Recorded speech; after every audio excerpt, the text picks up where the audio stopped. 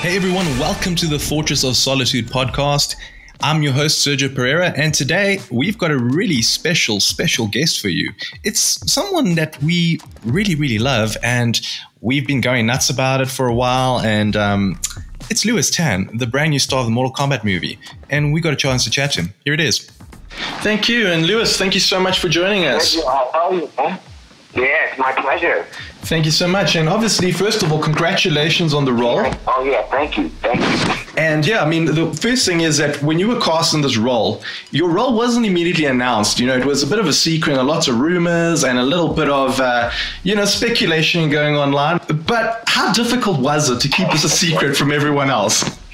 Well, it was difficult because about a year went by and before I was able to say anything and before that was able to be announced. So, a role like this in this capacity, something that I've been working on in an action movie of this caliber, has been something that I've been putting all my effort into. So, just being able to even talk about that alone is hard. And then it was hard to hold my tongue, man. And I'm actually never got out. It's a miracle that it never got out. Cool. Now, obviously, with Cole being a new character to the MK universe, there's a lot of expectation from the fans out there. Now, honestly, are you waiting for the day that Cole becomes a part of the MK games? Oh, I can't wait for that, man. I played the video game. I have the new one for Xbox.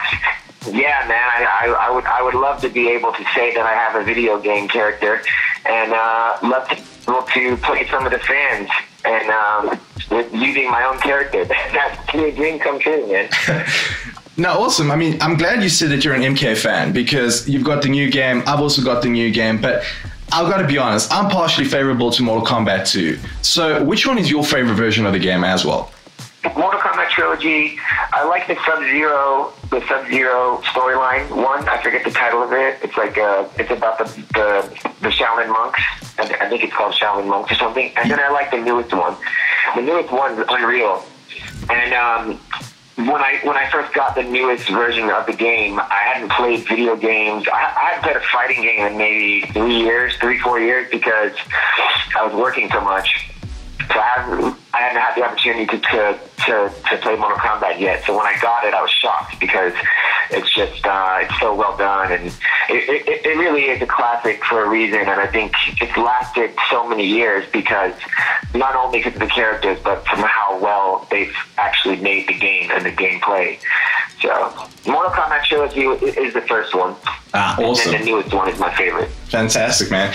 And then obviously, as you mentioned, I mean, the Mortal Kombat franchise is so rich. Like, it's got a lot of characters, it's got a lot of mythology going on.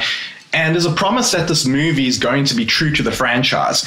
And at the same time, that also means that you can't include every single character that's out there. But I'm interested more to find out about Cole. Has there been any discussions about the character's arc and overall plans for the franchise? I mean, I think I read somewhere, I think it could have been on your Twitter or something, that you have a multi-film option deal. So is there discussion for Cole's journey to continue beyond this current film?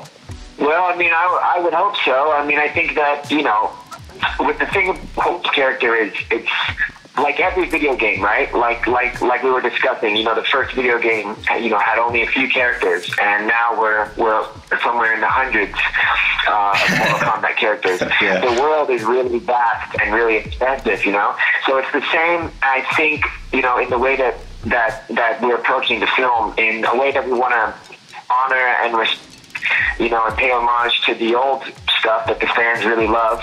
And there's a lot like Easter eggs and secrets in there that if you're a fan of Mortal Kombat, you're going to recognize things. Like even, the little clips that have already been released. The fans are like, oh my God, that's like this thing from Sub-Zero, like when he's making the ice.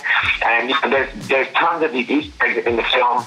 But at the same time, we want to create something new and have a new experience, just like they do in the video games. So I think that Cole is a cool character to kind of like introduce into this crazy, world of Mortal Kombat and kind of like show all the things that the fans really want to see through Cole's eyes as the protagonist.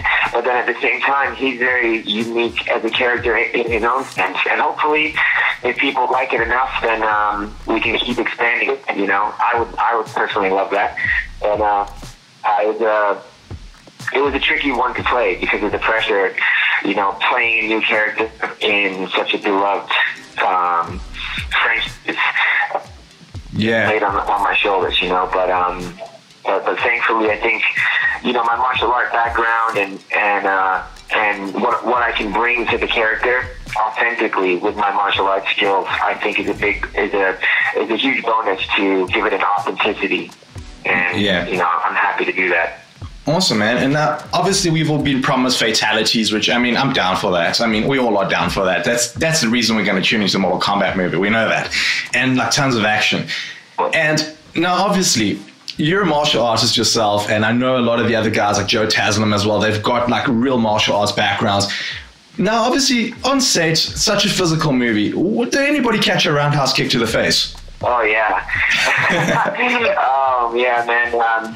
Well, look, you know, it's one of those things. It's inevitable that this is going to happen.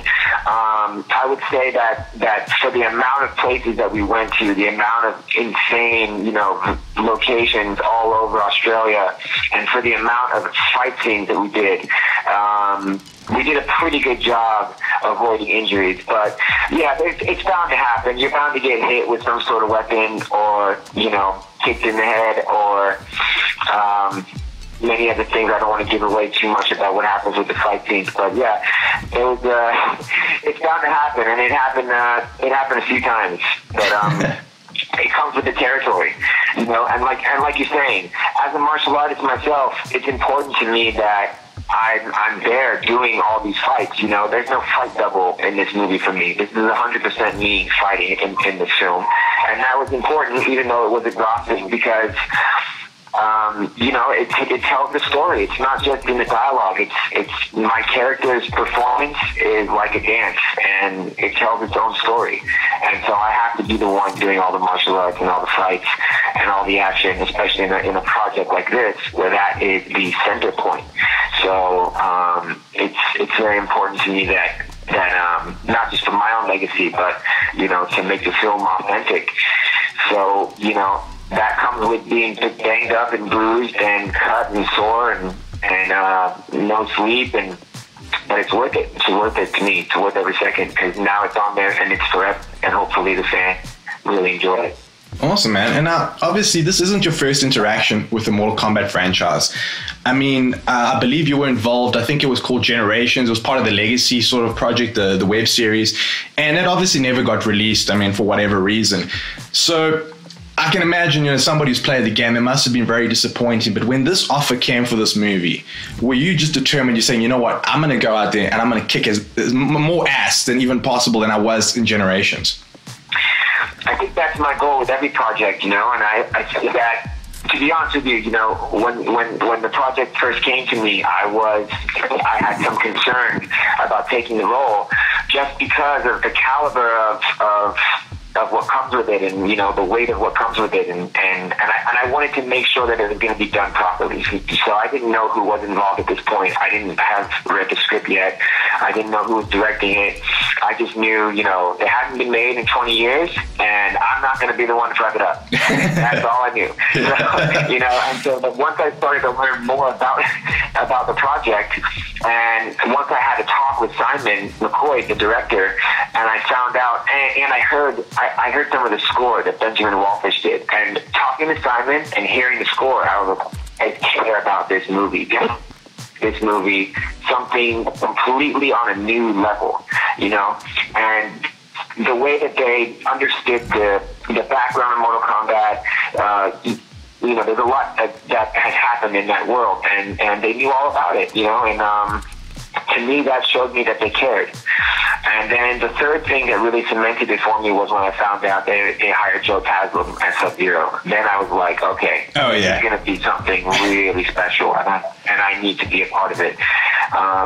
But even then, you know, after I signed on, it's still one of those things where I care a lot about it. You know, I don't just care about it for me. I care about it to make sure that everybody that has, you know, followed this franchise for decades, that they're proud of it. Awesome. And I mean, speaking of Joe, I mean, he is right now one of the hottest like martial artists out there. I mean, The Night Comes From Us. What a movie. Like, that is seriously like probably my top 5 movies of all time. Like, I really love it. Do you think that he's like gearing up to become like the next big thing, like literally the next big action star that everybody has him in a movie? I wouldn't be upset if that happened. I mean, Joe, I'm a huge fan of Joe. A huge reason why I signed on to the film. You know, as you know, from my previous work, I just worked with Iko Uwais from The Raid. Yes. On my series, Lewis Tan. So, you know, I got to work with both of these guys from Lewis Tan, from The Raid. And The Raid and The Night Comes for Us is kind of like, that's where the bar was set. You know, the bar was set at The Raid and The Night Comes for Us as far as action martial arts films are concerned. And, you know, arguably even just action film. Like, it's one of the greatest action films ever made. So because I'm such a big fan, you know, it was an honor to be able to work with Joe. And not only is he incredible, he's a great actor. A lot of people don't know that about Joe, you know, because he hasn't really been given that chance in mainstream Western cinema yet. And he's an incredible person. He's very kind and generous and collaborative, and he does his own shit too, you know.